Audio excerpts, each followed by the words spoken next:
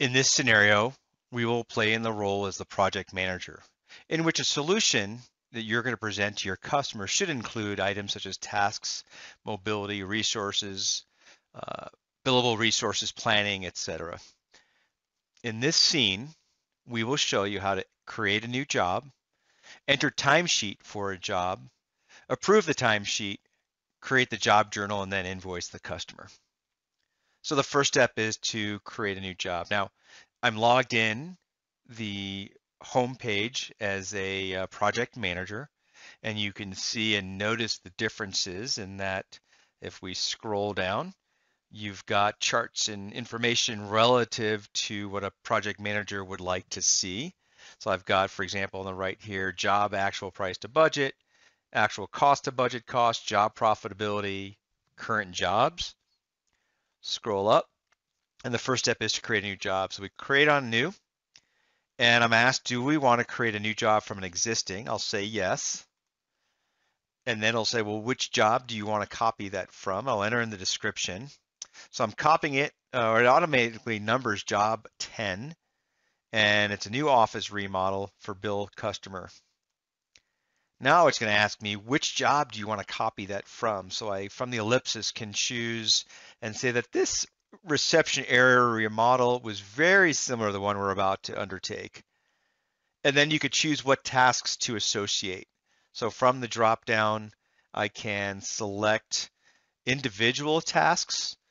I can select a range of tasks. But since the project manager agrees they're almost exactly the same, we'll cancel and leave that blank. So there are no job tasks from and to. And then I'll go ahead and copy the quantities, etc. And then I'm done.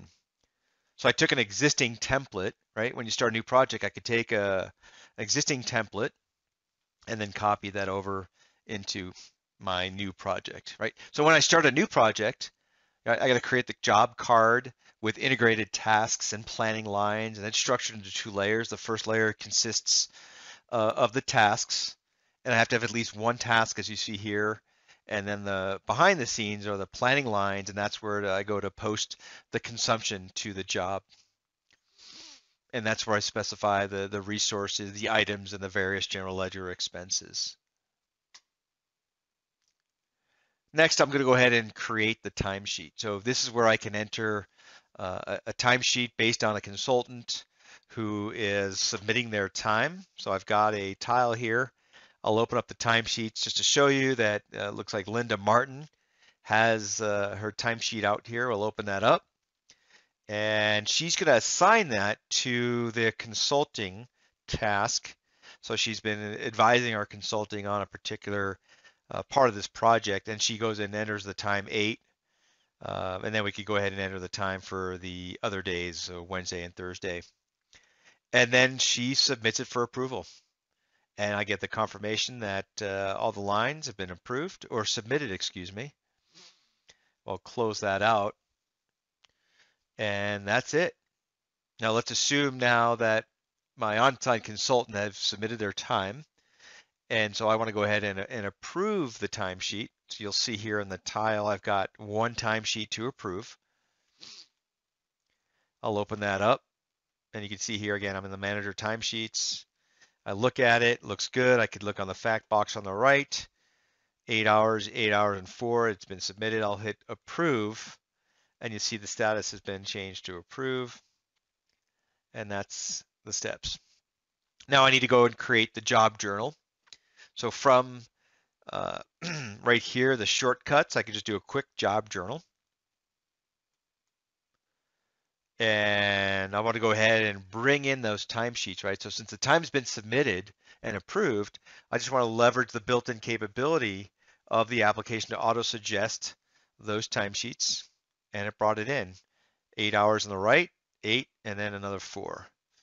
And then simply post those journal lines.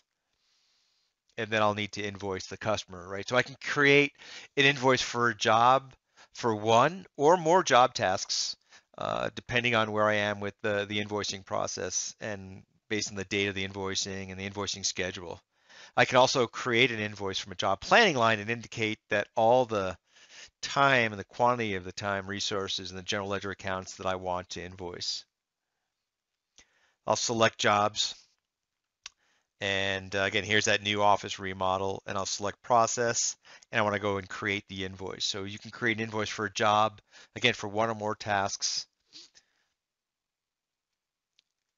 Click on OK. And again, this is filtered to just this particular job, and then I'm done. And now I want to go ahead and post that. So I come back in here to the job, I'll select the process, do the invoice credit memos, and I'm gonna go ahead and open the credit memos. Now I can select just Linda's 20 hours, individual lines, or I can post all of this, and I will do that. I'll post and send all of it, and now I get all the tasks that are outstanding, and I need to collect on it. And I close that out. And again, in that scenario, it was just to demonstrate the role of a project manager within Dynamics 365 Business Central. The idea was to get you understanding and knowing how they can quickly and create and manage customer projects while increasing their productivity.